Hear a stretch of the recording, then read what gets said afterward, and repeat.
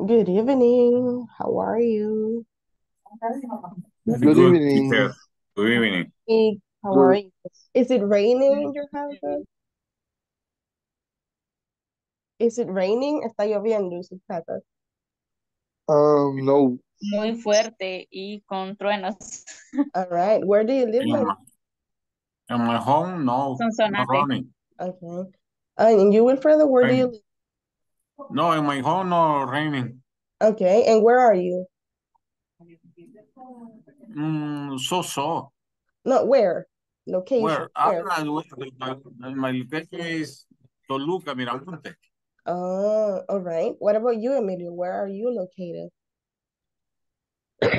En Salvador. Estoy cerca de la Toluca, sobre el Oh, Boulevard Constitución. oh, and there is not raining, you think, right? No, raining eh, ah, por las 6 de la tarde. It rained. Sí, Oh, okay. So it's already passed. sí, yes. Okay. Here it was raining a little bit, but it was really cold.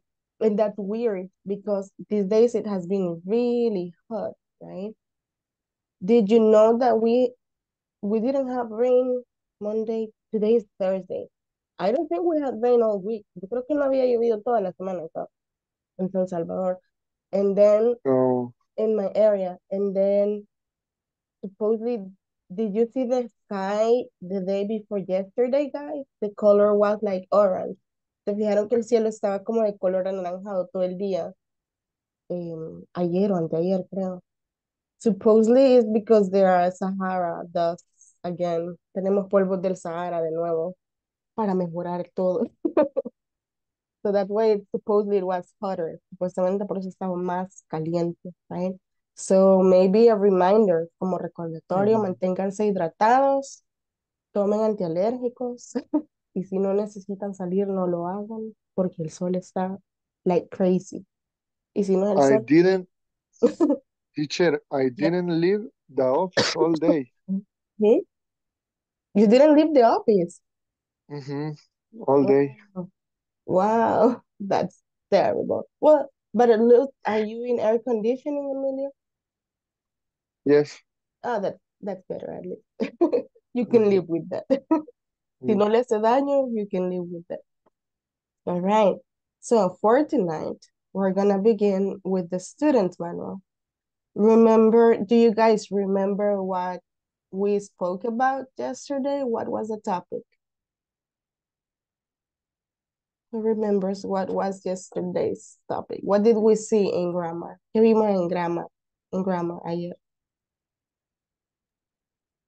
Who remembers?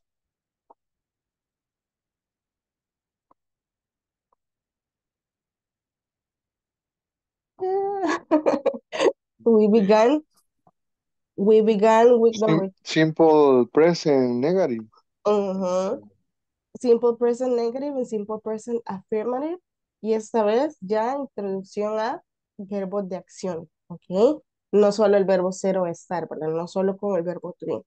Y veíamos que las estructuras son bastante similares en el aspecto que sujeto, verbo to be, complemento. Y para acciones es sujeto, verbo de acción, complemento. La única diferencia es si este sujeto es tercera persona, ¿qué le agrego al verbo? ¿Qué letra le agrego en tercera persona? La S. Es. Correct. Le agrego la letra S. She goes to work. He travels to Spain. We dance all night. He prepares the homework, right? So, siempre, y la idea es que ustedes puedan ir haciendo ese intercambio. Hablo en plural, hablo en primera persona, segunda persona, pero si cambio a tercera, le agrego el verbo, a la S al verbo, en afirmativo, presente, right? Specifically in that scenario, okay? We're gonna begin with the student's manual tonight. Vamos a iniciar viendo el manual del estudiante acá. All right. And we have here an exercise number 2. You have to match the activities with the performance, all right? Vamos a leer las descripciones de lo que hace la plaza y van a decir cuál de estas plazas es. ¿Ok? Tenemos bookkeeper, el que lleva los libros, right? Financial analyst,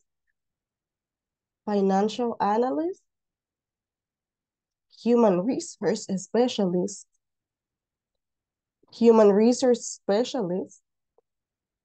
digital marketing manager, insurance agent, el que vende aseguradoras, seguros, and the software engineer, right?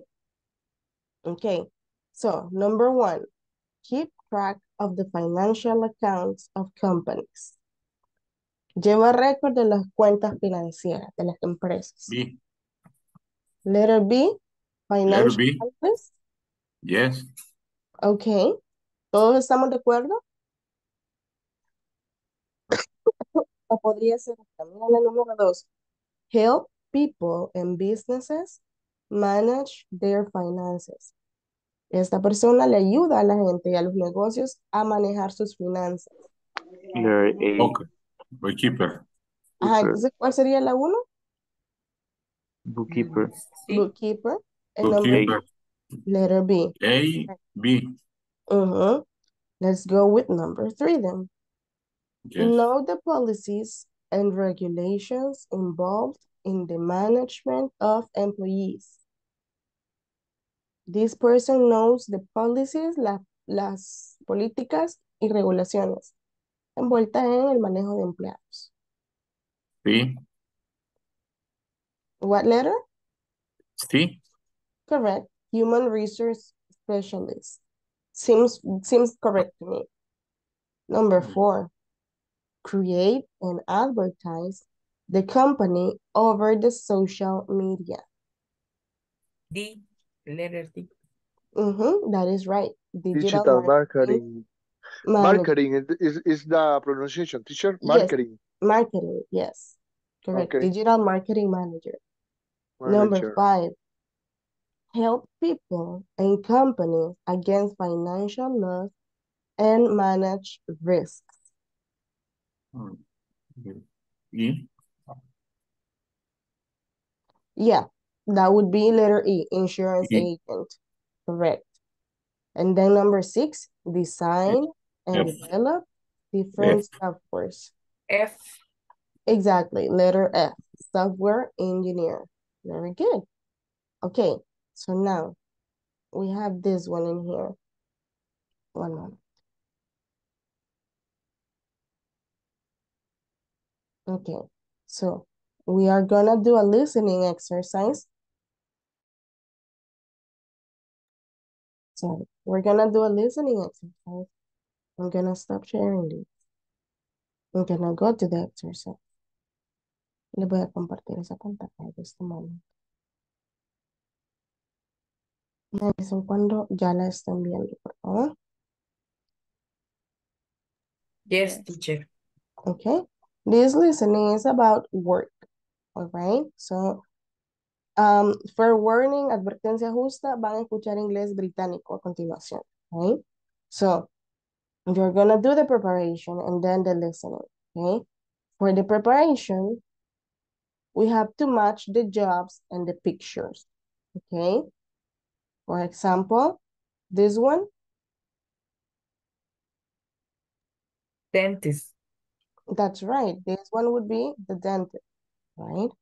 What about this one? Teacher. This is a teacher, right? Number 3 would be Doctor. the doctor. And then, just a minute.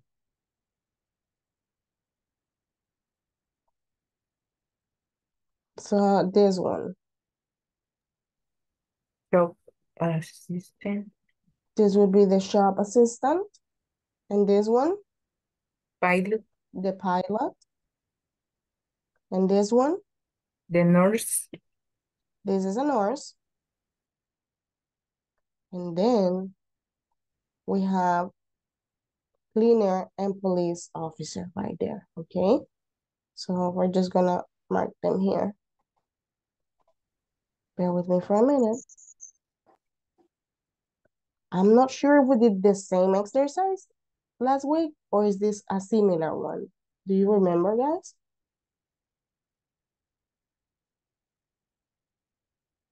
Do you remember if we did this last week or it was similar to this one?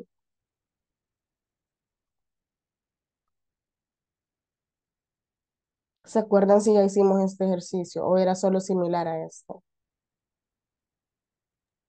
Similar. Similar, okay, good. Because it's the same page, so we're gonna go there. Let's hear the listening part first. A. I work on Saturdays and in the school holidays. Saturdays are busy because that's when everyone goes shopping. Our shop sells clothes and accessories for men, women and children. I work in the children's department. It can be crazy sometimes, but it's fun. B. I work during my summer holidays when I'm not at university. Oxford has thousands of tourists in the summer, so it's easy to find a job as a tour guide.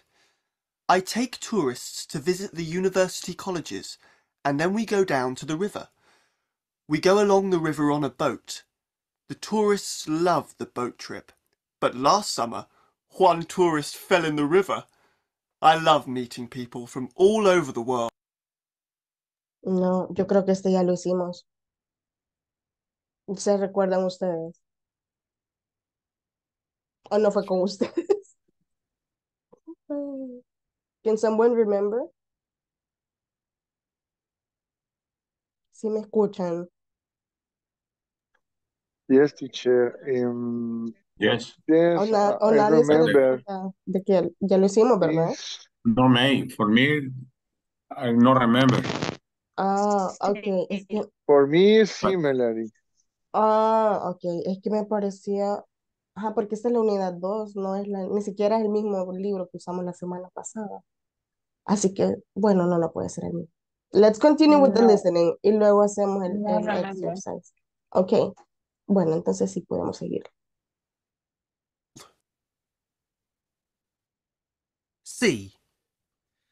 I like my job, but lots of people don't like coming to see me because they hate dentists. Sometimes it's very hard work, but it's great to help people when they have a problem. It's so important to look after your teeth. D. My job is very difficult, but I like it because I love flying. I fly planes that take people to different places on holiday. Most of the time I fly in Europe to places like Spain, Greece and Italy. The most difficult thing about my job is when the weather is bad. Snow and thunderstorms are the worst. The best thing is visiting different places. E. I work in a hospital in the city centre. It's a very big hospital. I help the doctors with the patients. I give them their medicine and look after them when they feel ill. I love my job, but I don't like the uniform, and sometimes I have to work at night. This recording was brought to you by the British Council. All right. So now we're gonna check them understanding by answering the multiple choice. Primero las vamos a leer las preguntas, right? Y luego vamos a escuchar el audio una vez más y ustedes vayan poniendo la respuesta en sus cuadernos, right? Or notes, all right? So, speaker A. Speaker A, does he enjoy his job? Yes, no, sometimes, right? So let's hear it one more time. Vamos a escucharlo una vez más. From the beginning. Y ustedes me dicen. A. I work on Saturdays and in the school holidays. Saturdays are busy because that's when everyone goes shopping. Our shop sells clothes and accessories for men, women and children. I work in the children's department. It can be crazy sometimes, but it's fun. B. Okay, letter A. Does he enjoy his job? Does he sound like he enjoys his job or not? Disfrutar. Disfrutar su trabajo.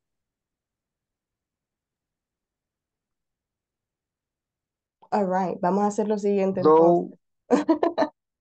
Vamos a ver lo siguiente, vamos a hacer el transcript. Ustedes van a ir leyendo cada una de las letras y luego contestamos, ¿ok? Para auxiliarnos más.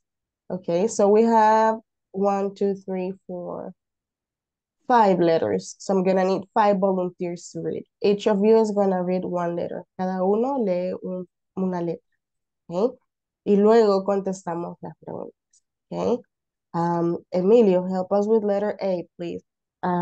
Leslie, help us with letter B. Letter C, Natalie, please. And then we need a volunteer for letter D. We need a volunteer for letter D and E. Ocupamos 2 volunteers más. Uno para la letra D y uno la E. Solo van a leer ahorita. Mateo nos ayuda con la letra D, por favor. Wilfredo, no sé si nos ayuda con la última, con la E, por favor. It's okay. Okay. Thank you. Let's go, Emilio.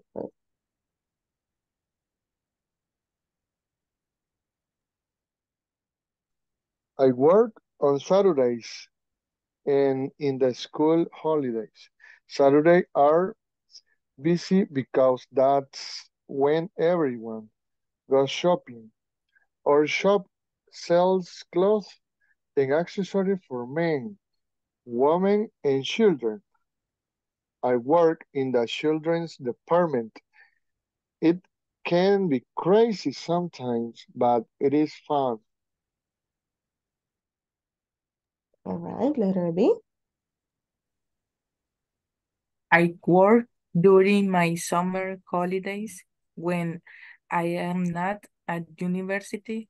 Oxford has thousands of tourists in the summer, so it is easy to find a job as a tour guide.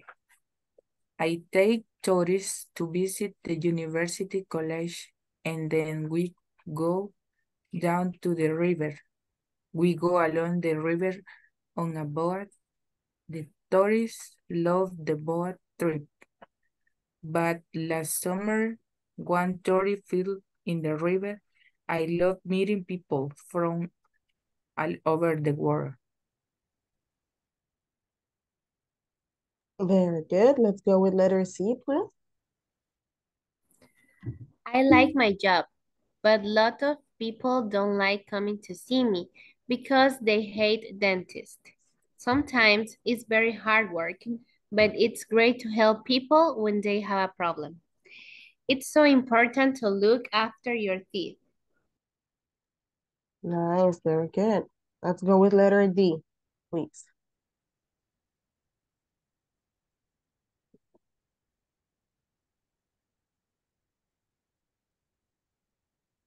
Mateo.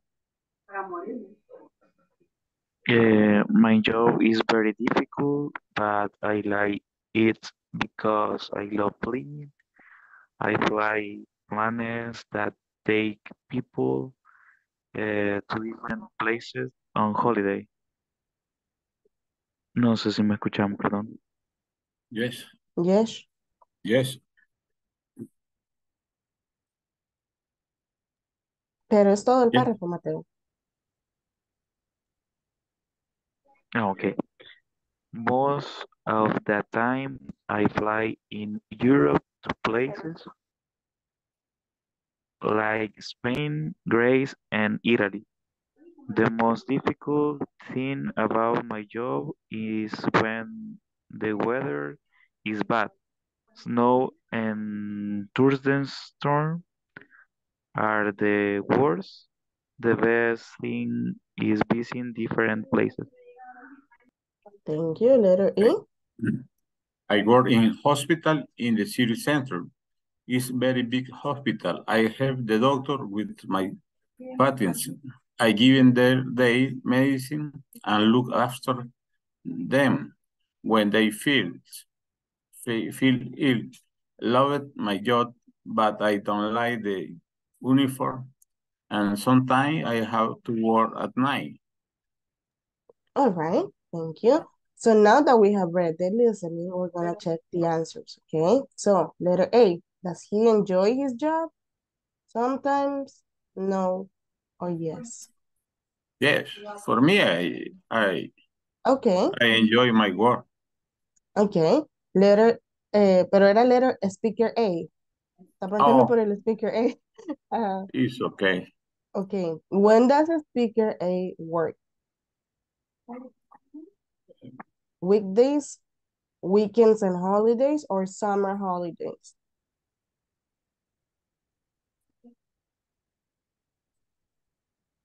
Ya lo escuchamos, ya lo leímos. Summer holidays. Okay, we're gonna check it one more time. And it says, I work on Saturdays and in the school holidays, right? Okay.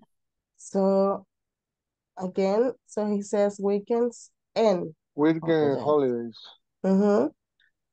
Next, when does the speaker B work? When he is at the university, weekends, or summer holidays? Summer holidays. All right. Next, when does the speaker B say tourists love doing? Visiting universities, taking a boat trip, or swimming in the river? Swimming in the river. All right. Are you sure it's swimming in the river? Let's read.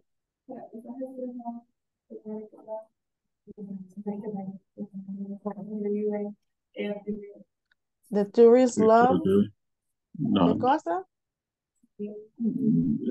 Boat trip. The boat trip. No, this is swimming in the river, right? No, the boat trip. Visiting the university. Taking a boat trip. Boat trip. Does the speaker C like his job? Does the speaker C like his job?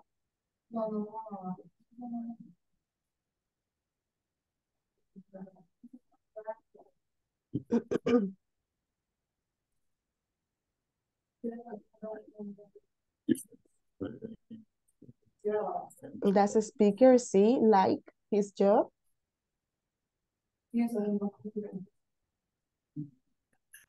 Esta ahí es lo primero que menciona el speaker C. Sí, I don't know.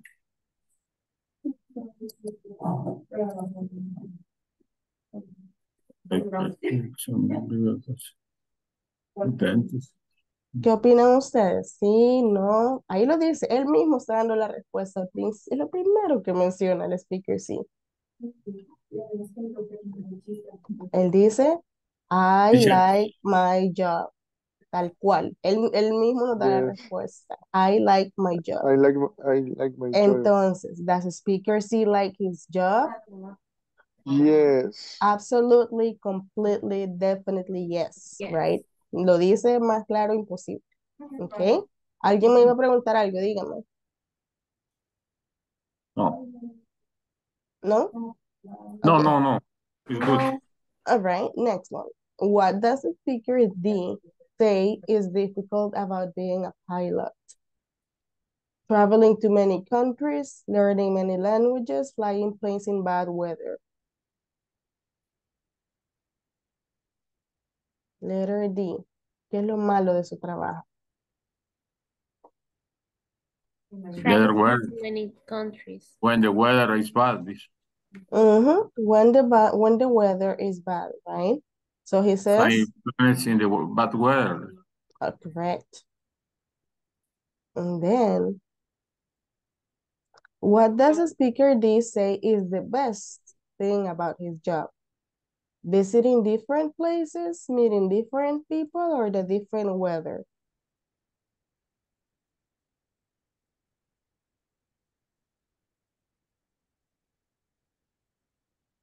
What is the best part, the part that he likes?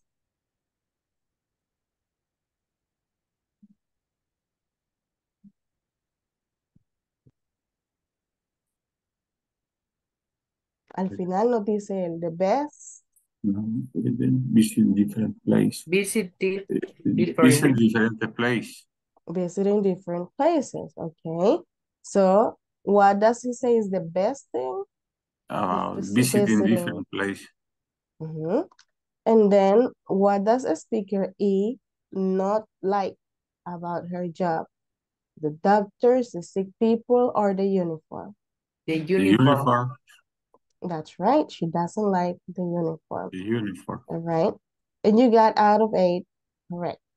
Ahora, quiero preguntarles, sentí que les costó bastante y casi nadie estaba contestando, pero ¿era porque no se But entendía o era por qué sintieron? ¿De complicado o de fácil? O necesito que me ayuden a entender para ver si sigo poniendo but este tipo de ejercicios o los no, it's descartamos. for me teacher is good, but Okay. now no watch en la pizarra, pues no lo veía bien. Oh, all right. That's good. Tenemos el caso de Wilfredo. ¿Y los demás?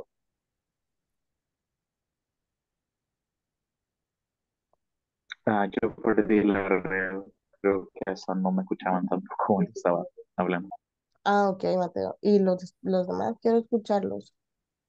No quiero pensar que no me estaban poniendo atención, porque ese material se los he preparado con dedicación, jóvenes, como para que estén distraídos en estas 2 horas. Ok. So, Noise. tips and techniques que puedo darles para ustedes. Em, yo sé que todos estamos aprendiendo el programa de inglés para el trabajo, pero el inglés en general lo van a hablar en la vida general, right? El que hablen en el trabajo lo hablan en la vida en general. Si alguna vez les toca hacer exámenes para becas, para estudios, incluso para algunos trabajos les hacen pruebas de inglés también de proficiencia, siempre, siempre, 99% de las veces tengan por seguro que va a haber un examen como este, de listening comprehension. Entonces, y en esos exámenes no pueden ver ustedes el guión, no pueden ver esta parte escrita, solo les toca el listening, lo escuchan una vez y que Diosito nos Only ayude, ¿verdad? listening. Entonces, Yes. vamos entrenándonos. Ahorita yo les voy poniendo siempre el guión porque vamos iniciando. Es más que lógico que nos vamos acostumbrando al sonido de las palabras, el sonido de las frases y lo voy viendo también. ¿Ok? Pero si ya viéndolo no estamos contestando, también me levanta a mí como dudas. ¿Qué más podemos hacer? ¿Right? Pero si es porque algunos me estaban prestando full atención, ahora es el llamado, jóvenes. Concentrémonos, focus.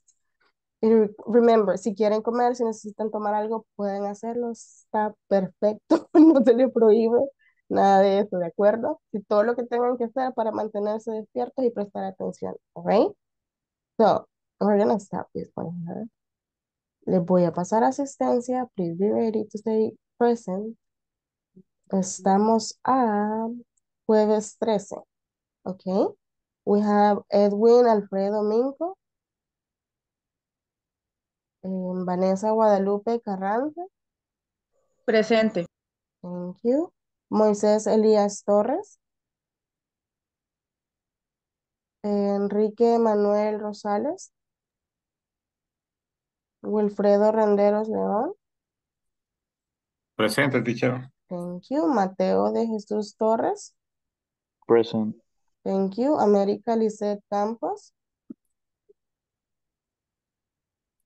Wilmer Alexander Mendoza. Present. Thank you. Claudia Vanessa Escobar. Rosemary Flamenco. Natalia Alexandra Leiva. Present. Thank you. William Eduardo Enríquez. Javiera Donay Garay. Present. Thank you. Oscar Ernesto Rodríguez. Present. Thank you. Alba Margarita de Riva. Leslie Lisbeth Castro. Present. Thank you. Israel Emilio Leiva. Present, Miss. Thank you. Carlos Armando Carpio. Present. Thank you. María del Carmen Recino. Y Ángel Alexander Riva. All right, thank you. Esta noche solo voy a estar de oyente, que estoy en empresa en área de impuestos, entonces no No puedo. hay problema, thank you. Okay, all right, so we're gonna check the presentation right now. Bear with me for a minute. And I'm gonna show you guys. Ayer les mencionaba sobre adverbs of frequency, right? Ayer les mencionaba sobre adverbs of frequency. Me confirman cuando ya vean la pantalla. Oh. Ready. All right. So we got the adverbs of frequency. Les decía que en present simple, en general, los frequency adverbs, es lo mismo, frequency adverbs, los van a ocupar en diferentes tiempos gramaticales, no solo en presente. Pero acá los vamos a introducir. Así que tenemos, whenever you want to speak 100%, cuando siempre pasa algo, usted ocupa always, right? Y ahí tenemos el ejemplo, I always study after class. Tenemos 2, 4, 6, 8, así que ocupo 8 voluntarios. Cada uno lee uno. 90%, el frequency adverb y el ejemplo. 80%, el frequency y el ejemplo. Y así vamos. Ocupamos 8 voluntarios. Solo van a leer lo que está ahí. Emilio, please, con el segundo. Usually. Vanessa con normally. Leslie con often. Wilfredo con sometimes. Natalie occasionally. América con seldom. Y nos falta hardly ever y rarely. Carlos, ¿nos ayuda leyendo hardly ever, por favor? Ok. Y Oscar, no sé si nos ayuda con never. Yes. Ok. Vamos a iniciar. Emilio, please.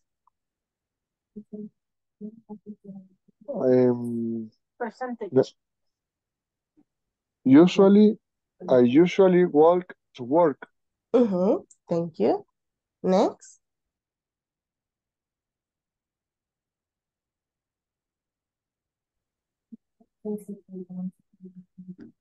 Leslie está en mute.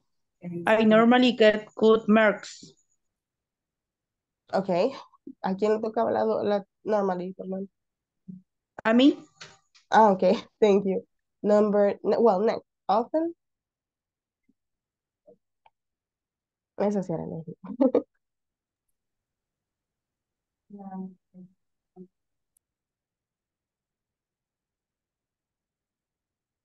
Often. I often read in bed at night. Often la pueden intercambiar con frequently, es lo mismo. Okay. Next. 50%.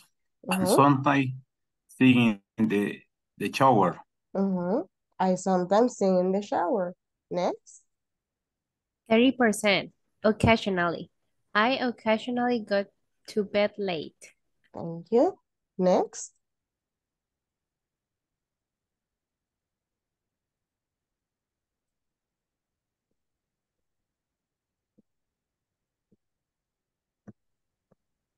Carlos. Hardly ever.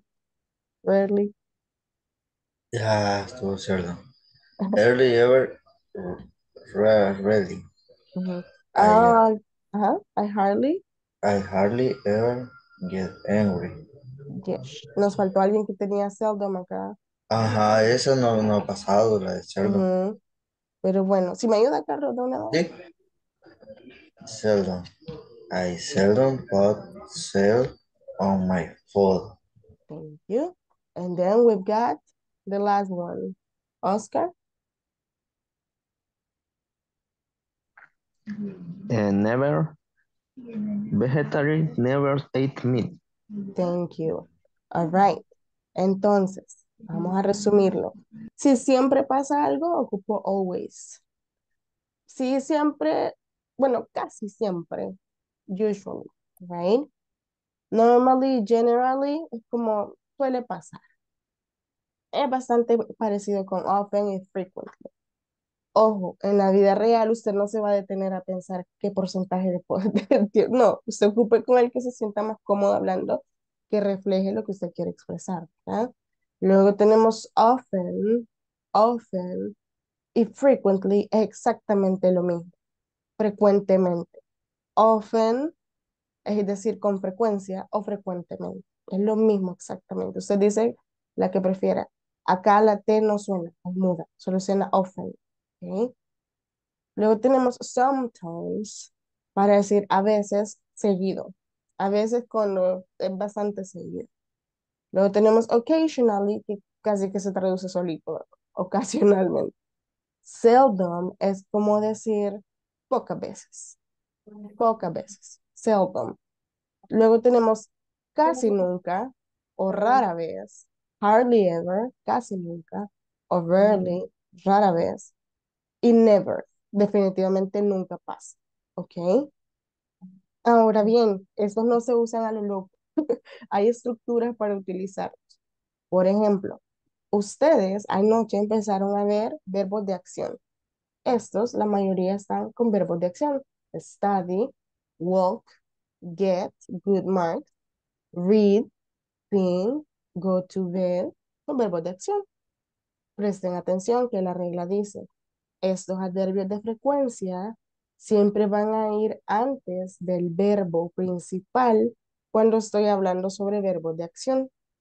¿Ok? Si tengo verbos de acción, es sujeto, frequency adverb, verbo. Miren la estructura.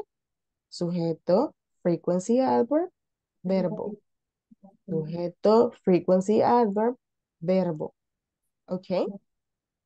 Leslie, dígame.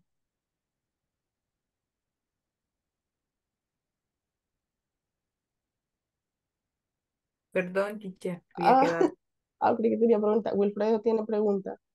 When the people this say the several times, teacher, no es adverb de frecuencia, ¿Cómo no? También It is cuenta como possible. uno. No es un adverbio de frecuencia, es una frase de tiempo. Okay, Se le llaman time phrases. Los, ad- okay, los adverbios de frecuencia son una categoría que está adentro de las time phrases. Entonces, es parecido. Ajá. Several times es como decir it's sometime. sometimes. Ujú. Es bien Okay, similar a sometimes.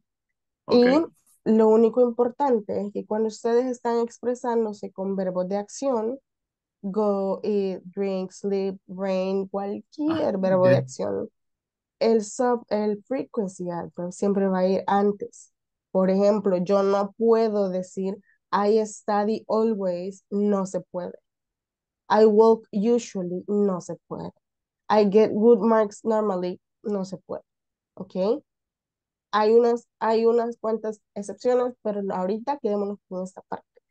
En okay, general, frequency adverbs antes del verbo de acción. I always okay. Sorry, study. I never drink. She always prepares. They sometimes work. Dígame. Wilfredo, repeat your words, please. No, but the other frequency is several times, but teacher say me only is they say sometime, como algunas veces. Several times, es Mm, decir, muchas veces. mhm, Aquí se lo Several voy a times, poner en several, así. several times. Es Is decir, correct. Several es times. como decir muchas veces. Ujú. Okay. Es bien parecido a sometimes. Is Ujú. correct. Thank you, Ok. teacher. Ahora bien, si Then yo estoy hablando con el verbo to be, ser o estar, los frequency adverbs van a ir después del verbo to be. Y aquí tenemos, miren, sujeto, am, is o are, o verbo to be, como se lo quiera resumir. Y después el frequency adverb. He, sujeto, is, verbo to be, always happy. He always is happy, no se puede. He usually is happy. Ok. Entonces acá, verbo to be va después del verbo to be. Verbo de acción va antes del verbo de acción. Ok. Just for you to remember that part. Esa parte es bien importante. Vuelvo y repito, no se trata solo de empezar a hablar, sino de seguir estructuras cuando estoy hablando. ¿Preguntas hasta acá? Yes, no. Then let's No. make sentences. Vamos a hacer oraciones. Escriban 3 oraciones. Escojan cualquiera de los frequency adverbs dos de esas oraciones que sean con verbos de acción y una que sea con el verbo to be, para que puedan practicar las dos reglas. ¿Ok? Les voy a dar 5 minutos, son las 42, a las 47 los podemos empezar a escuchar. Escríbanlas para asegurarse de que llevan cada parte de la estructura. 3 oraciones. Teacher. Dígame.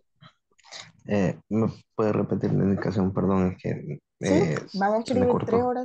sí, van a escribir 3 oraciones. Escojan cualquiera de estos. Van a escribir 3 oraciones, Oscar. 2 de esas oraciones van a ser con verbos de acción, siguiendo esa estructura, y una va a ser con el verbo to be, siguiendo esta estructura, la que les acabo de dar. ¿Ok? Tienen 5 minutos a partir de ese momento, escríbanlas y asegúrense de que lleve cada parte de la oración. ¿Ok? Si tienen preguntas, acá estoy.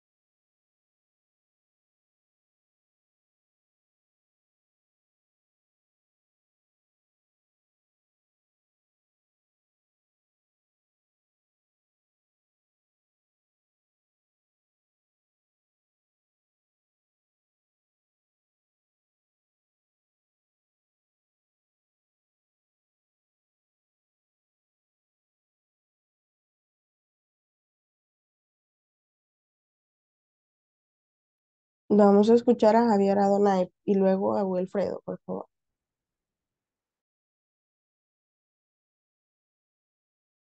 Wilfredo ya Okay, tenía la mano ahí, perdón. okay, okay. First, he is a good employee, but never working in vacation. Repitámosla. He is a good employee, Ah, but but, but never working in vacation. ahí falta algo, sería but, sujeto de nuevo, but he never He never works. working in vacation. Sí. No working, es works. Ajá. Sí. Work in Leámosla de vacation. nuevo. He is a good employee, but he's never works in vacation. No, solo he. He Okay, never. Ajá. he never. Ajá, correct. Perfect. Está bien. La siguiente. I often forget the things I hate to do. All right. Okay. Valid, valid. Number three is Tina always eat popcorn when watching a movie. All right, good. ¿Hizo alguna con el verbo to be, Javier? No. Se le olvidó. No, pero Gracias. está bien. Las tres que hizo están bien. Pero la primera era porque eran dos oraciones y Lo cada una voy a lleva. corregir para que no se Pero me olvide. de ahí está muy bien. Thank you. Okay, Vamos gracias. con Mateo. Mateo, adelante. Okay, la primera, she usually cooks her breakfast. Okay. They always play soccer after school. He is normally angry. He is normally? Angry, enojado. Oh, all right. He's normally angry. All right. Very good. Las tres, Mateo. Thank you. Emilio, please. First, I occasionally run on Sunday in the bike path. Okay. Number two, I never practice mountaineering. Number three, with verb to be. I am usually at church on Sunday morning. Very good. Nice sentences, Emilio. Thank you. Thanks. And Wilmer, please. Okay. I always work every day. He usually plays soccer. Okay. They are hardly ever angry. They are hardly ever angry. Very good, Wilmer. Good sentences. Leslie, please. Diana usually works on Saturday. She always drinks coffee. She sometimes walks in the park. Walk, no. Porque el verbo to be va solito, no puede ir con verbos de acción. Pero puede decir, ella está, usually digo, ¿verdad? O sometimes.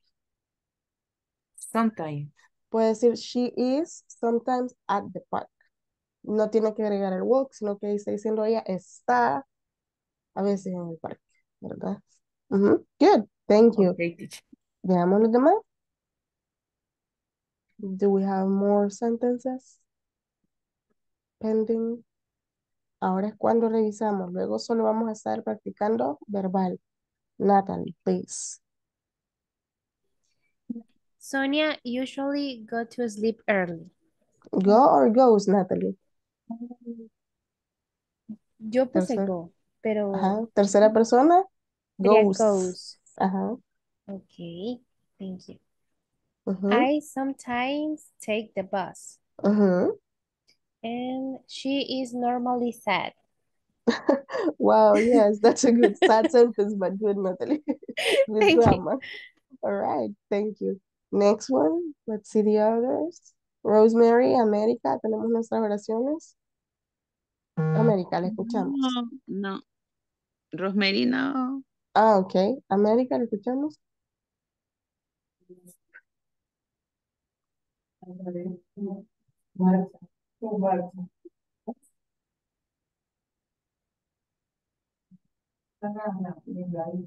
¿Ustedes escuchan a América? No. No se escucha América. Vamos con Wilfredo. Wilfredo, usted no me ha dado Okay. la suya, ¿verdad? Yes, Okay. no, but it's now. Ahorita. I Ajá. always walk in the Ujú. morning in the park. Okay. My wife is always loving. All right. I never drink coffee in the night. Very good. Nice sentences, Alfredo. Bien hecha. Thank Y you. vamos con William, please. I always lunch after work. I always lunch. ¿Y dónde está el verbo, William? Quiero ver. Oh, acá, work. No, acá me hace falta el verbo. Ajá, porque lunch es almuerzo, pero no es ningún verbo. Ujú, es cierto. Ok. Bueno, voy a arreglar esta. Tengo tres más. Okay. I usually run to work. Okay. And sometimes eat in the food court. Okay. I am vegetarian. Never eat meat. Ahí hizo dos mezcladas, pero las hizo bien, así que está bien. Sería I am vegetarian y sería Ujú. otra. I never eat meat. Ah, ok. Ujú. Ok. En la primera lo que le faltaba es un verbo, por ejemplo, have lunch, eat lunch. Entonces, eso. Ah, ok. Ajá, como para acompañar la palabra lunch. Very good, Ok. William. Nice job. All right, Ahora everyone. So sí, that's good. Rosemary, perdón. Ah, ok, Rosemary. Dígame. Juan Pablo sometimes goes to football class. I always sing in the car. He is usually alone. Okay, he's usually alone. Nice, Rosemary. Thank you. Good job, Okay. everyone. Muy bien. Si estamos siguiendo bien la estructura de cómo usarlo. Okay. So now, I'm going to show you guys the student's manual one more time. Just a moment.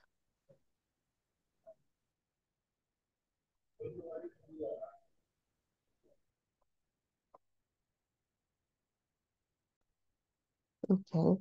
And here in the first exercise on the student's manual, we have this part. Dice, brainstorm about job positions at your workplace and say 3 activities that you do there. Lo que van a hacer a continuación es que van a entrar a las salas y van a crear una conversación en la que cada uno de ustedes va a platicar con, es una conversación, tiene que sonar a conversación, no puede ser como, what do you do? ¿Qué? I teach English. What do you do? I work at the office. Tiene que ser una conversación, ¿ok? Agréguenle comentarios, agréguenle frases, cositas así, right? Y un escenario, ¿ok? Van a haber de 2 a 3 personas por sala, van a tener 10 minutos, bueno, 15 minutos porque es larga. Cada uno de ustedes tiene que mencionar de 3 a 4 actividades que hacen en su trabajo, cosas que hacen ustedes en su trabajo, pero no las van a decir así como una lista, first this and this, no, sino que, como les digo, es conversación. A mí si me preguntan, por ejemplo, Miss, what do you do at work? Esa sería como la pregunta de entrada, ¿verdad? ¿Qué hace usted en el trabajo? Miss, what do you do at work? Y vamos a hablar de mi trabajo de día, right? So I work at a logistics company. So I have many activities that I do in the day. But let me tell you, the first thing that I do, la primera cosa que hago, the first thing that I do in the morning is prepare my coffee. I don't start my day without coffee, right? And later, sometimes I start to work on my emails and answering my customers. And I usually eat my breakfast. I usually eat my breakfast at 8 a.m. or sometimes at 8:30, depending on the time. And I like to eat eggs. Every morning I like to eat eggs. But Teacher, please. Dígame. Teacher, solo quería decir una pequeña oración de lo que acaban de decir. Perfecto, Alex, dígame. Solo para participar. Está I perfecto. never go to the movies, Dick. Never. I never go I never go to to the movies, multicinema, movies Okay, stick. all right. Eso está bien, Alex, está bien Ok, hecha. excelente. Hay sujeto, verbo de frecuencia y verbo de acción. Está muy bien. Thank you. Gracias por compartirla, Alex. All right. Good. Entonces, si se fijaron lo que yo les estaba relatando, no les dije, Miss, what do you do at work? No les dije, first I drink coffee, then I check my emails, then I do this. No les di una lista, ¿verdad? Les dije una cosa que hago, les comenté a veces pasa esto, pero depende de esto.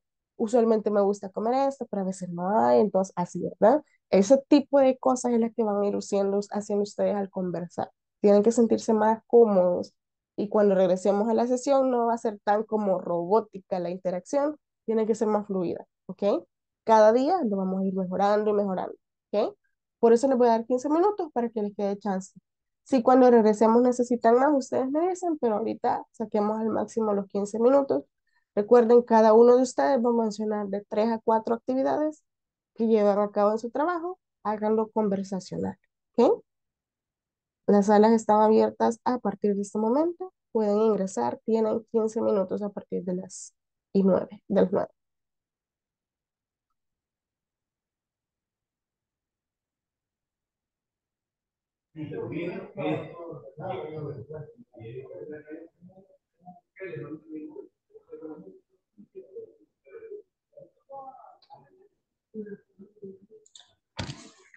This is your mejoración. I always go to the park. Okay. I usually listen to music in my house. Is always eat pizza. I always eat pizza. Está muy bien, Carlos. She's never eat hamburger. No. She is never. Ahí está diciendo ella nunca es o ella nunca está. Entonces no la puede mezclar con No verbo de puedo. acción. Tiene que ser, por ejemplo, she is never in the office. She's never in the park. Cualquier cosa así. Nunca cuáles sí son válidos. Cualquiera, solo que el is es verbo to be, cero estar. Entonces, she is, ella nunca está o ella nunca es. Entonces, por eso ya no lo puedo mezclar con verbo de acción. Ya. Solo en ese no se puede. Sí, solo con el verbo to be. Cuando el verbo de acción, como las que me dio anterior, están perfectas. Okay. Voy a entrar a la sala. Perfecto, Carlos, lo veo en 15 minutos. Mateo va a tener problemas para entrar a la sala o... Ah, está presentando problemas de red. Ok. Wilfredo, ¿usted va a poder ingresar? Yo lo estoy conectando a la máquina a mí porque me está acabando ya la batería, pero Vaya. ya ingreso. Perfecto, no hay problema entonces. Carlos pudo ingresar. Así es.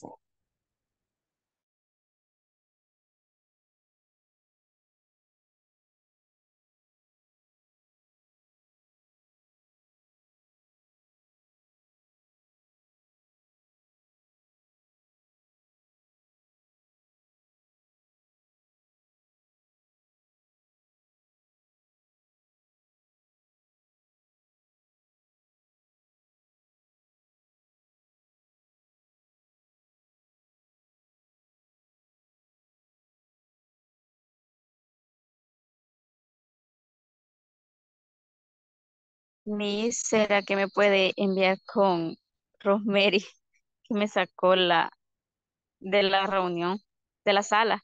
¿Con quién estaba, María? Con Rosemary. Quiero ver. Ah, en la sala 4. Ya Sí, la la voy sala a... 4.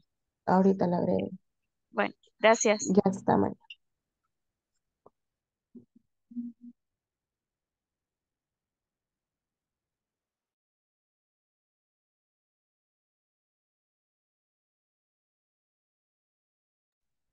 El cargador. Pero mira, ponete este lado, entonces. El cargador. Bueno. ¿Cómo?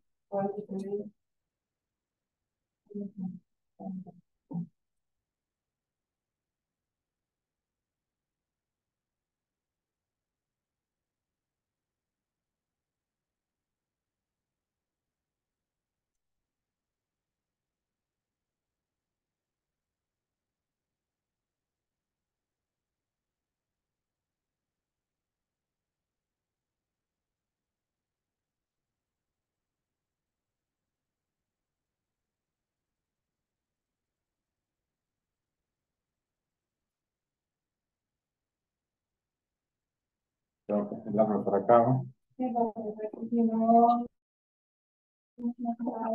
Ok, está bien.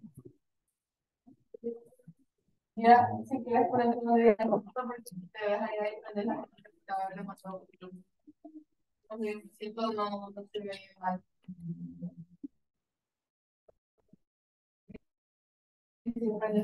Okay, thank you. Sí. Sí, claro. Ujú.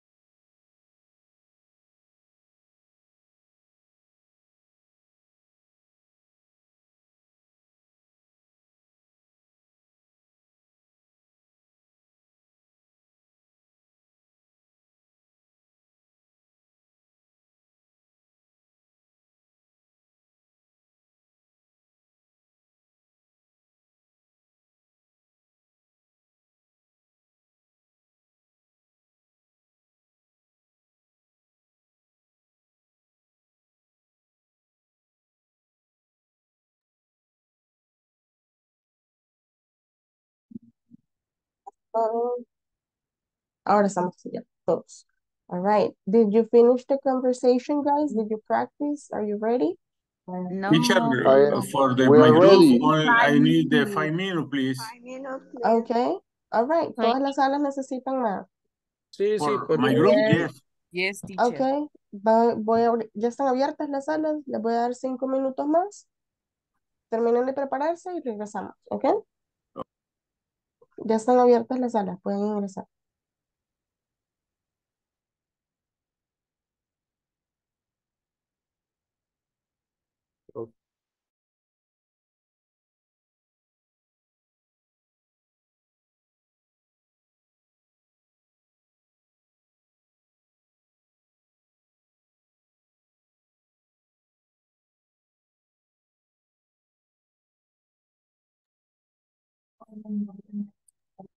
No lo dejo ingresar, Wilfredo.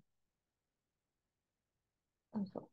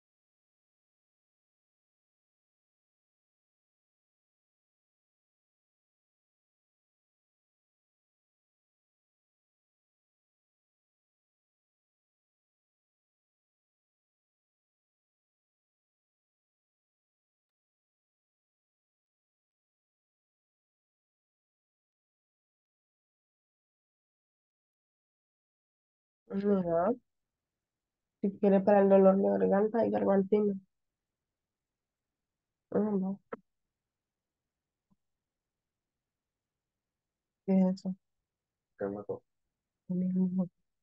Sí,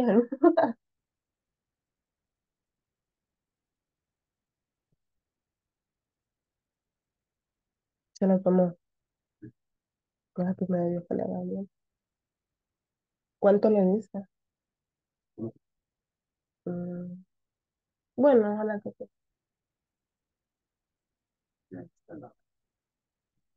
Ay, amorcito.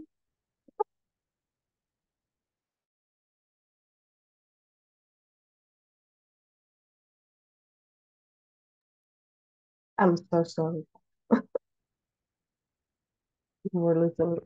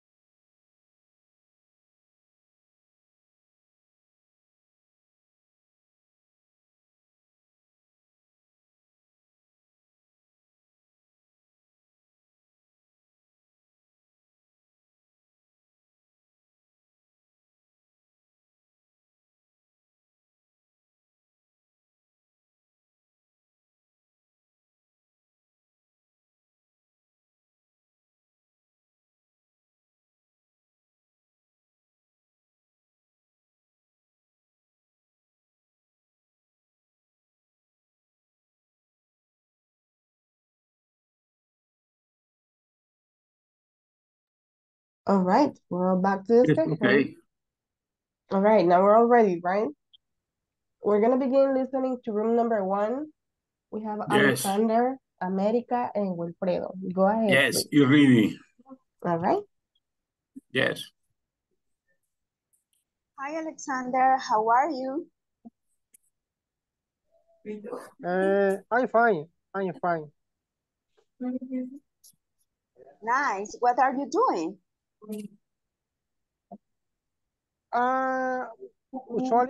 Usually in the working. But is hi. What are you doing in the work? Hi, Wilfredo. I usually work in the office, making calls and sending emails. But before that, I always have my coffee. I like my work and I enjoy it. Oh. And you, Alexander?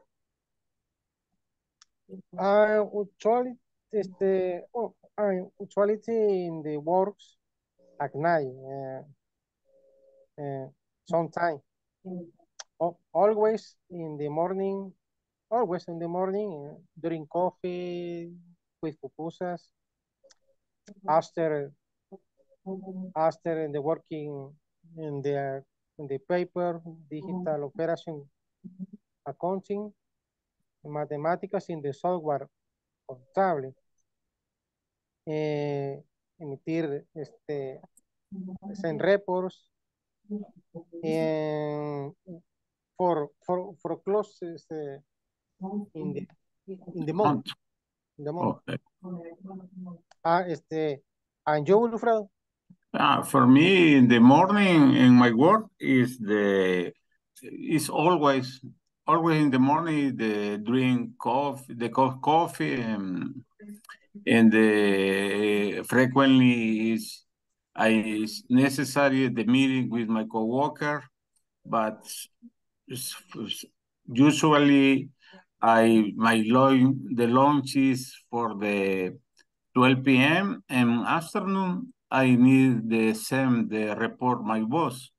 Is the day. Is my work is very good. I like. Nice to meet you, Walker. It's finished. Very Finished. good job. Si se fijan, como ahora ya va saliéndoles una conversación y no solo una como pregunta, respuesta automático, ¿verdad? Ya va sonando un poquito más conversacional que los primeros días. Así que muy buen trabajo. Room number 1. Oh, thank you, Miss. Vamos con sala número 2. Vamos con Leslie, Mateo, and Oscar. Go ahead, please. Hello, Oscar.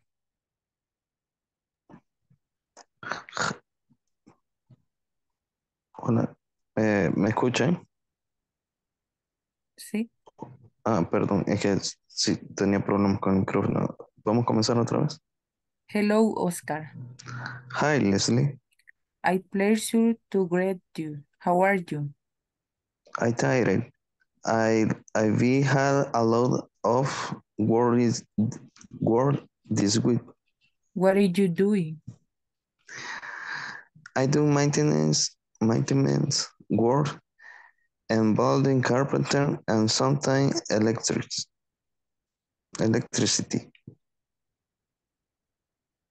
How about you? I am my boss' new assistant. I usually help him with this agenda, a bit stressful. It's tired, Leslie. Yes, and I like the job. Finish, teacher. All right. Acá sí nos falta un poquito más de conversacionalidad, right? Agregarle comentarios. Por ejemplo, Mateo mencionaba, sometimes do this and that. Tal vez Leslie dice, oh, that sounds really interesting. And do you like it, right? Try to make it a little bit more conversational. Nos quedamos como bien cortitos en la conversación, pero sí quiero darle beneficio porque ocuparon frequency adverbs and the verb to be and the action verbs in present correctly. Así que buen trabajo. Sale número 2, Leslie y Oscar, buen trabajo. Vamos ahora Gracias. con room number 3. Tenemos a Emilio, Natalie y William Enrique.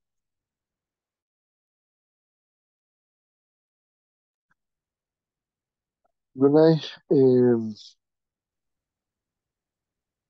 William, hi, how are you? Hi, nice. And you, Emilio? Good. William, tell me, or tell us, what do you do at work? Emilio, my office work from Monday to Friday. Sometimes I go to other cities. For example, Santa Ana, Santiago de María, Aguachapán. I like my job for 10 reasons. It's tiring to drive far. Oh, yes, very tired. Yes. And you, Emilio? At work, I always see emails, and sometimes I drink coffee in the morning and listen to music to not be bothered.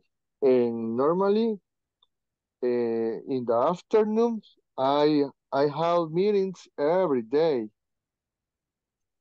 And you, Natalie, tell us, what do you do at work?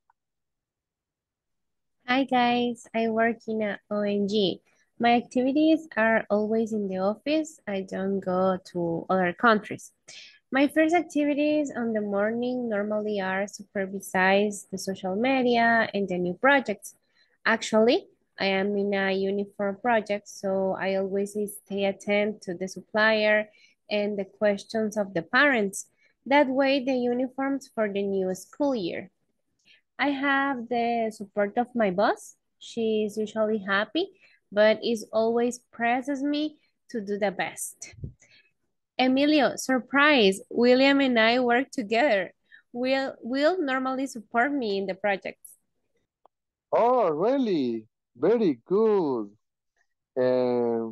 Natalie is many tasks. Natalie is multitask. Depends. Thank you. Good conversation. Also the response time. Algo importante en una conversación es el tiempo que nos tardamos en que fluya, en que responda la otra persona o en que siga la conversación.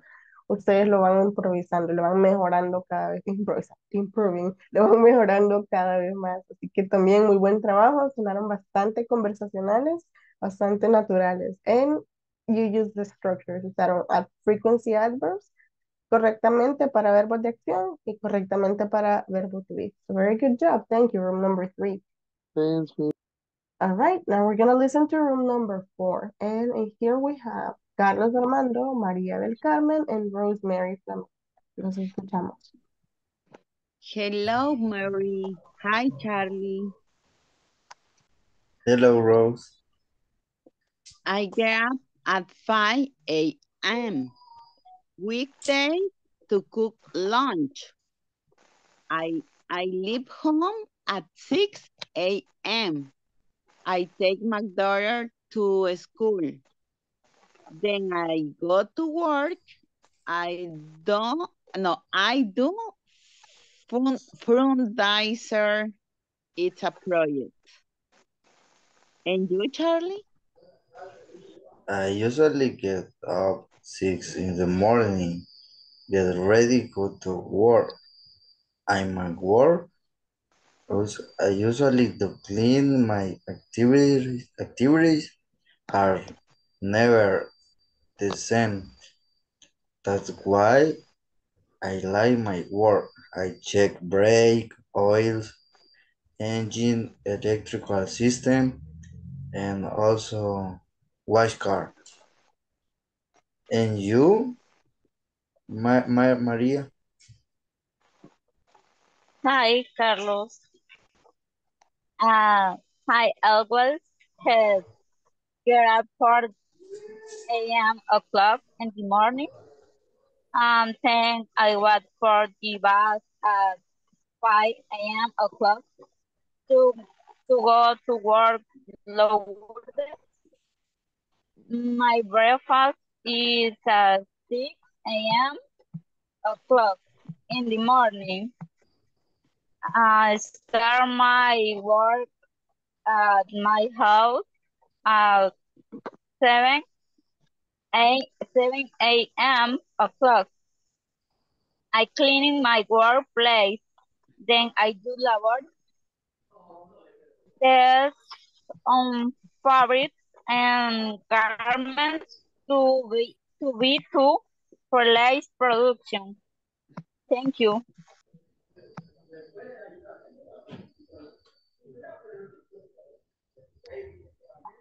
Finish, miss.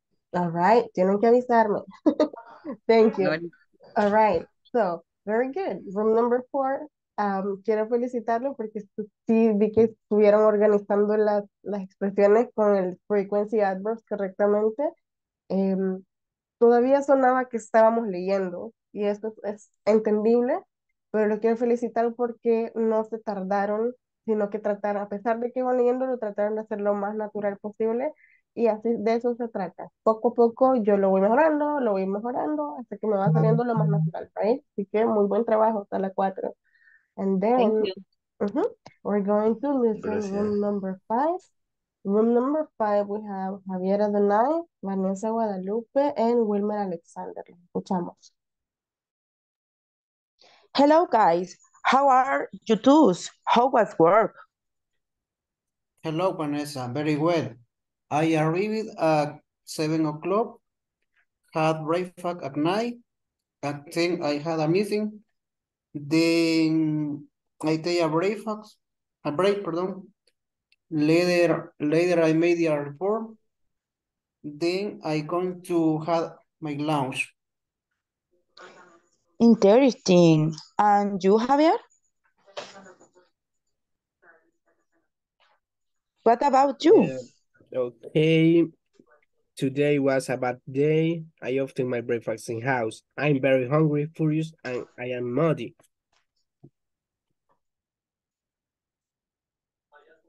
Oh, seriously. How about for you tomorrow will be a better day. So don't forget to be to breakfast so you don't eat bad mood. Finish, teacher. All right, thank you. La parte última, creo que Javier estaba hablando en pasado, no estábamos en presente. Solo lo último, I am not. So, pero está bien, lo adaptamos. And it was very conversational, sonó tal cual una conversación. Sentí que estaba muy cortita para lo que era, pero lo ejecutaron bien. Lo ejecutaron bien, siguieron las estructuras y muy buen trabajo con esa parte que les fluyó. Fue bien fluida la conversación, que es lo que vamos buscando poco a poco, right? Así que muy buen trabajo también, sale 5. Thank you everyone who participated. All right, so we're gonna go to the presentation again. And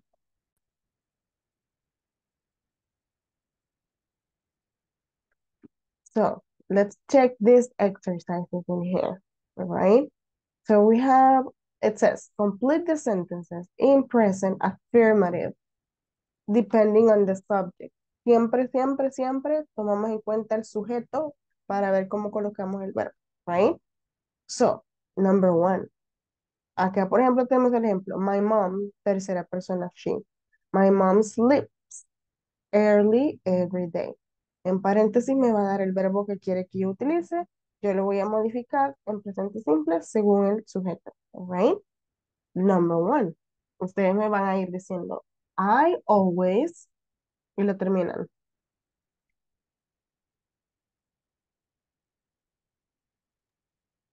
I always listening to music in the morning.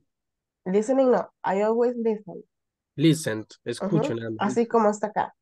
I Okay. always listen to music in the morning. Alright? Presente simple, el verbo en su forma base. Number 2. Number 2. We pink We shirts. have. Correct. We have pink shirts at home. Pink shirts at home. Correct. Number 3. Kate and Cynthia. Like Like. No le agrego ese porque Kate y Like. Cynthia es el plural they. Si fuera solo Kate o solo Cynthia, ese sería she. Like. Okay. Pero aquí hay dos personas. Es plural ellos. Ella. They like that TV show. Kate and Cynthia like that TV show. I never. Dígame. Watch. Eso es únicamente for he, for she, for it, and for first person. La S, third person. La S en el verbo, cuando hablo en afirmativo, solo es para he, she, it, o los nombres propios de he, she, it, ¿no? Okay, number 4. I never Watch TV at night. TV at night. Exactly. I never watch TV at night.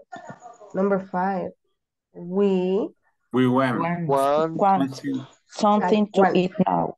Tal cual, no lo modifico. We want something to eat now. Number 6. To eat now. She likes black t-shirt. Aquí se aplica la S, tercera persona. She likes black t-shirts. Number 7. My sister have a new pair of jeans. Has. Este verbo, como es irregular, cambia para tercera persona. Has. My sister has a new pair of jeans. My sister has. My sister has a new pair of jeans. Correct. Number 8. He. Teacher, Dígame. sorry. Teacher, en number 7. This verb have de tener es un verbo irregular. Yes. Sí, en este escenario, sí. Y cambia. Cambia, no es, sí. Have, had. Okay, lo puede escribir, please. Sí. Acá se lo voy a poner en el chat. Have, had. Ahí está en presente, pasado y participio. Ustedes van a saber cuando un verbo es irregular, porque en pasado y en participio, dos cosas le pueden pasar. O se mantiene igual o cambia por completo. ¿Okay? Cuando es participio, ¿cómo podemos ocuparlo? Esos son los tiempos perfectos. O incluso lo vamos a ir viendo ya, por ejemplo, sí, tiempos perfectos, ya los podemos ir ocupando. Y has es la persona, have, ahí me faltó, Emilio, se lo voy a poner así. Have o has en presente. Sí, sí. Ujú. Solo en presente cambia have o has. en Present. presente. Had Ujú. es Have pasado. es todos los sujetos menos tercera y has es para tercera persona presente. Has es para tercera persona. Has. Okay. She has, he has, it has. No. Sorry, teacher. Dígame. No hay problema, se lo pongo de nuevo acá. Have, y le voy a poner ahí donde está el signo igual. By have es para I, you, we, they. Ahí está en el chat. Have es presente para esos sujetos. Y has es presente para he, it. Ujú. I Has have, tercera persona. he has. You have, she has. We have, it has. They have, he has. Okay? For present. Eso es presente. De ahí los otros ni se preocupen ahorita que todavía no estamos ahí. Okay. Good. Vamos con number 8. He. I need. No, ¿qué le falta ahí, María? Needs a new uniform. He needs. Lo acabamos de decir, María, qué bárbaro. He needs a new uniform. Que le ignore, dice la misma. Number 9. My brother. ¿Qué le agrego aquí? Like. My brother like to go shopping at the mall. My brother likes to go Sin miedo al shopping éxito. at the Siempre mall. que usted vea tercera persona o su equivalente, usted póngale ese al verbo en afirmativo. I need. Ernesto. Plays Correct. Ernesto video games every plays day. video games every day. Nice. Good. So now we're going to check the negative version, which is what we saw last night, right before we left. We have complete the sentences y esta forma negativa, right? Example, my mom doesn't sleep every day. Ustedes ya saben cuál es el auxiliar para primera, segunda, tercera persona y plurales, right? Si no, se lo voy a poner acá en el chat para que lo refresquemos. Negativo, don't. Y se lo voy a poner igual. I, you, we, they.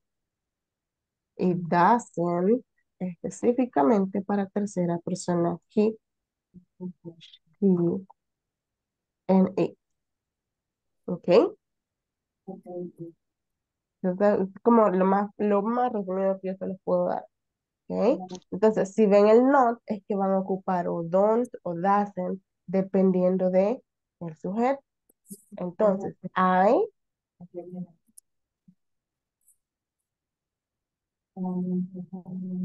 don't not watch movies on Netflix. sin el not. El not ya va ahí en el don't. I don't. I don't watch movies on Netflix.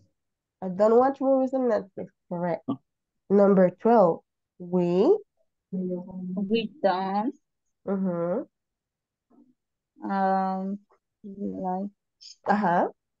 Like. We don't like to eat the restaurant in the city. Correct. We don't like to eat at restaurants in the city. Number 13. They don't work every day. Correcto. They don't work every day. Number 14. Paola and Luis. Plural they. Doesn't. Ya les había dicho. Don't. Okay.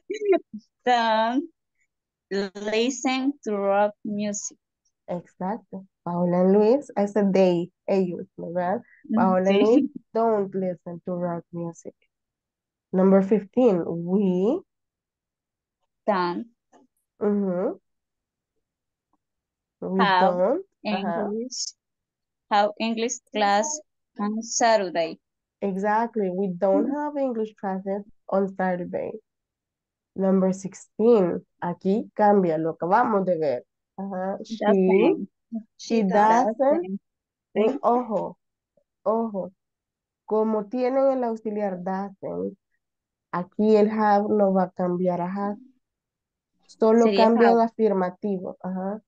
Porque tienen el doesn't, ya hace el cambio el de toda la oración. Entonces, she doesn't have English classes on Sunday. She doesn't have English classes on Sunday. Emily Doesn't uh-huh, do her homework at night. exactly, correct. Emily doesn't do her homework at night. Ella no hace su tarea por la noche. 18. He doesn't to the supermarket on the weekend. ¿Y el verbo? He doesn't not. Doesn't go. He doesn't. Go. Aquí está. Go. Ajá. Entonces, ¿cómo es la oración? He doesn't He doesn't go to the To the supermarket at the weekend. supermarket on the weekend. Yes. No es tanto de velocidad ahorita y de estructura lo que me interesa con ustedes, ¿ok? La velocidad la van a ir agarrando con la práctica. Pero yo no les sugiero ir acelerado si no han agarrado la estructura primero, ¿de acuerdo? Vamos con number 19. Manuel. Doesn't. Él sería como una tercera persona. Doesn't Eso, like. exacto. To eat sushi here. Perfect. Manuel Doesn't like. likes. No, ahí no le agrego ese, porque ya tengo el auxiliar doesn't. Él está haciendo todos los cambios. Okay. Entonces, ajá, sería como dijo Javier. Manuel doesn't like to eat sushi here. And number 20, my sister. My sister. Doesn't exercise. Exactly. My sister doesn't exercise in the morning. Correct. All right. Now, ya quiero ver si se memorizaron o si se familiarizaron más bien con las excepciones. Hay dos que les acabo de mostrar acá. Por ejemplo, si llevo un auxiliar en mi oración, el verbo que sigue se va a quedar en su forma base. Esto es específicamente ahorita, hablando en presente simple, no nos metamos a nada más. Presente simple, si tengo un auxiliar, o sea, ¿y en qué oraciones se ocupa un auxiliar? En negativo y en pregunta. Entonces, donde hay auxiliar, el verbo no se modifica en presente. ¿Ok? En afirmativo sí, sí cambia, por ejemplo, has para tercera persona, porque no hay auxiliar. She has classes on Sunday, ¿verdad? Pero si hay auxiliar, no cambia. Have, she doesn't have. Esa es la primera como exception. Y la segunda que veíamos por acá, he doesn't, ¿dónde estaba? He doesn't go to the supermarket. ¿Cuál era? Manuel doesn't like. Oh, sí, que Manuel doesn't like, ahí no le agrego la S, igual que has no va a cambiar porque tengo ¿un qué? ¿Qué hay en esa Un oración? auxiliar. Correcto. El auxiliar está haciendo el cambio, entonces yo ya no modifico el verbo que le sigue. Vuelvo y repito, estamos en presente simple. ¿Ok? All right. Esta parte es importante que se los memoricen porque vienen en los repasos. ¿Ok? Y de paso les sirven en la vida en general. Ok. So we have a summary. Acá tenemos resumido y vamos a ver. Ya vimos esta parte, los statements. Los statements es lo mismo que affirmative sentences. Esto ya lo vieron. Sujeto, verbo, complemento, sujeto, verbo, sujeto, tercera persona, le agrego la S, complemento, right? Afirmativo. Esto también ya lo vimos, negativo, ¿verdad? Does not, doesn't, do not, don't, es lo mismo. Y ahora empezamos con las yes or no questions en simple present para verbos de acción. Recordarles, verbos de acción en presente simple no se mezclan con el verbo to be. Por ejemplo, aquí dice, miren, do I like ice cream? ¿Me gusta a mí el sorbete? No puedo mezclarlo con am I, do I, no, ¿verdad? El am, is o are no tienen nada que hacer acá, no tienen arte ni parte con los verbos de acción en presente simple. Entonces, ¿cómo voy a hacer yo mis oraciones, mis preguntas de sí o no? Igual que con el verbo to be, las preguntas de sí o no las iniciaba con el verbo to be. Aquí las voy a iniciar con el auxiliar. Dependiendo del sujeto, mi auxiliar puede ser do o puede ser that. Cualquiera de los dos. Siempre que hay verbos de acción en presente, usted inicia con una de estas dos, dependiendo del sujeto. No puede decir, por ejemplo, María, you work in a bank. Aunque suene como pregunta al final, María, you work in a bank. No está preguntándole porque no le he puesto auxiliar, ¿ok? Y no ha iniciado con el auxiliary. ¿Cómo sería la pregunta entonces? María, do you work in a bank? Ahí sí, all right. Aunque la otra persona le entienda si lo está calificándome, créame que lo van a descalificar, right? Porque no se trata de hablar como queremos, es de seguir structures, all right? No puedo preguntar sin auxiliares. No pasa eso en la vida. Entonces, do or that para preguntar en presente, verbos de acción. Y las respuestas cortas, yes, you do, no, you do not. O pueden decir don't. Si sienten que do not los atrasa, digan don't de una vez. O does not, doesn't, ¿verdad? Ustedes escogen. Entonces, yo les pregunto a ustedes, do you like the class? Ustedes pueden decir, yes, we do, o no, we don't, right? It's your option. Yo les pregunto, does he work in a bank? Yes, he does, o no, he doesn't. Okay. Ahora, aclararles una cosa. Acá tienen options. Vuelvo y repito, ustedes siempre tienen más de una opción para expresar. Yes, he does. Vamos a hacer una pregunta acá en el chat, se la voy a poner. Por ejemplo, does your boss arrive early? Tu jefe llega temprano. Does your boss arrive early? Ok.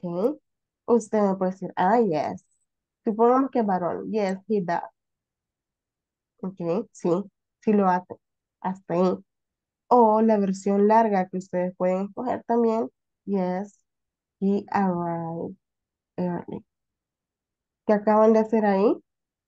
Una oración afirmativa que está repasando lo que yo les pregunté. Boss arrive early, he arrives early. ¿Ok? Parafrasean la pregunta en una oración afirmativa. Eso es como la versión larga. Ustedes escogen, ¿verdad? O si fuera negativa, no. He doesn't. No, él no lo hace. No llega temprano. No, él no lo hace. Versión cortita. O no, he doesn't.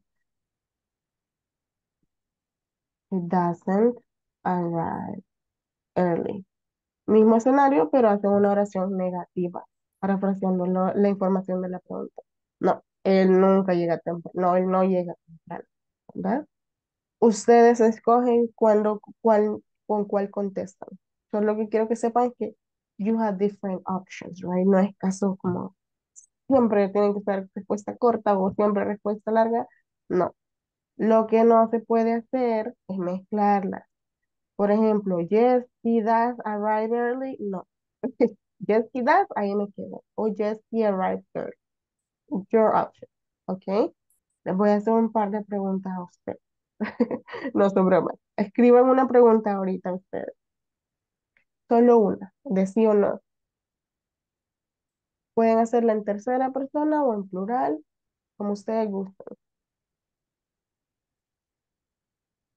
Solo una pregunta. Do you take a shower every day? Is, does he live in your house? Etcétera. ¿Ok?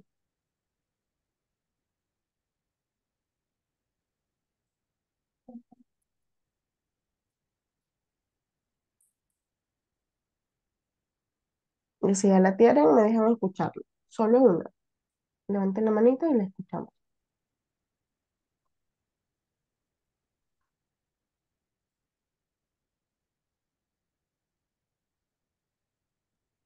América, please. Do you like sushi? Perfect. Very good, America. Next. Thank Well,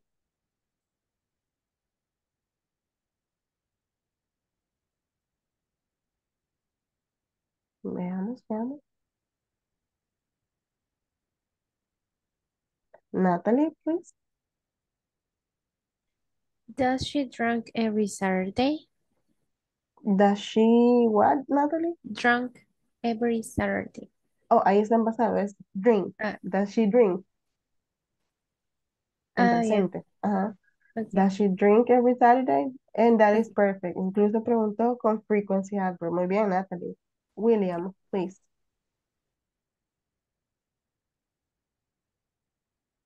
Do you like to shower at night? All right, that's a good one, William. Thank you. Maria, please. Do you like English class? Perfect. Very good, Maria. Good question. All right, so we're gonna stop here. Nos vamos a quedar hasta acá. Mañana vamos a introducir la práctica de estas para que ustedes puedan seguirse familiarizando con estas estructuras. Ok, les voy a pasar asistencia. Please be ready to say present. Dame un minuto. Vamos a jueves 13. Edwin, bueno, no está. Vanessa Guadalupe Carranza. Present. Thank you. Moisés Elías Torres. Enrique Manuel Rosales. Wilfredo Renderos León. Presente, teacher. Thank you. Mateo de Jesús Torres. Present. Thank you. América Lisset. Present. Thank you. Ayer se quedó Mateo, creo. América, usted no se ha quedado a asesoría, ¿verdad? No. Si se puede quedar, me avisa, por solo Okay, son unos sí. minutos, ¿ok? Wilmer Alexander, ya lo dije. Present. Thank you, Wilmer. Claudia Vanessa Escobar. Rosemary Flamenco. Present. Thank you. Natalie Alexandra Leiva. Present. Thank you. William Eduardo Enríquez. Present. Thank you. Javier Adonai Garay. Present. Thank you. Oscar Ernesto Rodríguez. Present. Thank you. Alba Margarita de Rivas. Leslie Lisbeth Castro. Present, teacher. Thank you. Israel Emilio Leiva. Carlos Armando Carpio. María del Present. Carmen Recinos. Thank you, Carlos. Present. Thank you. Ángel Alexander Rivas. Presente. Thank you. All right, that's gonna be it for tonight. Get some rest, get some Tonight, sleep. I will see you tomorrow. Bye-bye. tomorrow. Bye, See teacher. you tomorrow, Bye, teacher. teacher. Bye. Take care. Bye.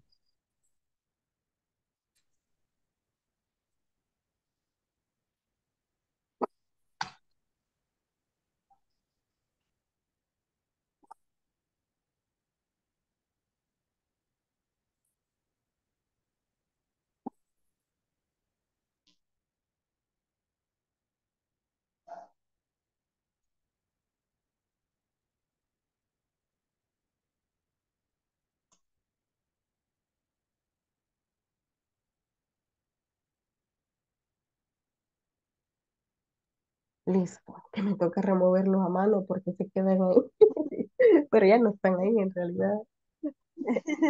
¿Qué tal, América? ¿Cómo estás? Bien, teacher, bien. Nice. Le comento, solo son unos minutos para que usted me diga si necesita quizás que le explique algún tema más o refuerce algún tema, si algo no lo explique bien o si tiene solo comentarios. No, ninguno, solo comentarios de que no he podido bajar. Bueno, mañana voy a ver si me meto para bajar las tareas. Ok. Creo que no las baja, sino que solo las contesta en línea, América. Ok. Y esas Ujú. son evaluadas, dicho. Sí, sí son evaluadas, pero por INSAFORP, para poderles mover a ustedes al otro módulo. Tienen que completar las horas de asistencia, la participación y la plataforma. Ujú. Ok, ok. Ahora que lo hice mañana, la vamos a revisar para ver cómo vamos todos, ¿ok? Okay, teacher. Thank De you. acuerdo. Ok, entonces ya se puede desconectar, América, no hay problema. Que descanse, Thank you. feliz noche. Igualmente, bye. Bye.